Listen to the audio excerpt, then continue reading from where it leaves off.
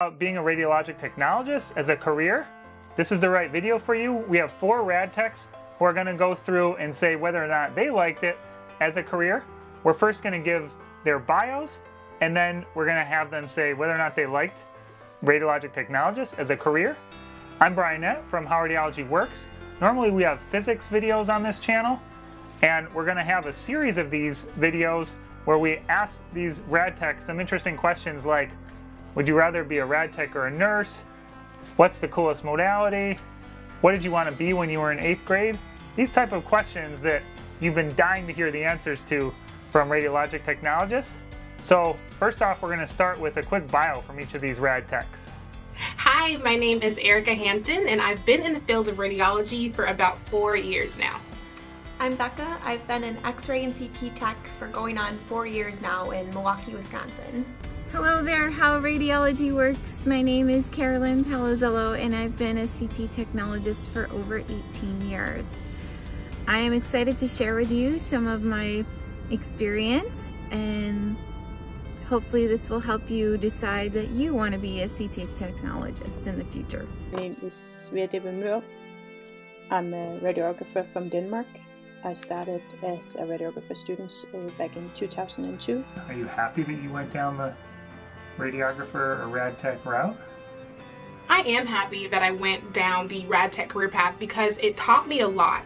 If you don't know, I am a sonographer now, but I did rad tech first. It taught me so much about anatomy and a lot of things that we don't quite get into in sonography. So I just have more knowledge, or more vast knowledge of everything and of the human body that I probably wouldn't have if I just did one or the other. I'm really happy I went down radiology path for my career. For me, I don't really sit still well, and once you have your X-ray degree, you can really make the career your own and enter into different modalities. You're always continually learning, and every day looks different. I became an X-ray tech, then I quickly, within a couple years, became a CT tech, and I've never looked back. It's been a great career for me. I've really enjoyed it. There's a lot of opportunity within the industry. There's always work to be done, and financially it's a great fit. It's able to support me in my career. I'm very happy that I decided to become a radiographer because there's a lot of different things that we can do as radiographers. We can primarily work in radiology departments. So also different things that we can do. Myself, I did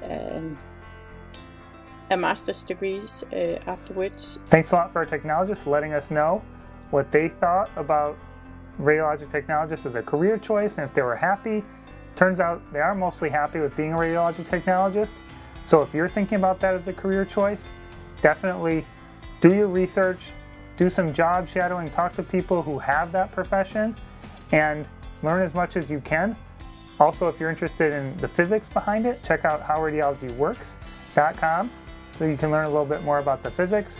And we're going to have a series of these kind of videos coming up, so you definitely want to click on subscribe below and then the little bell icon. Also, give us a little thumbs up. Thanks a lot. I hope that this information is helpful to you, and I hope that you continue learning from How Radiology Works. It's a great website, great tool to use for supporting your studies at school, and good luck with your career.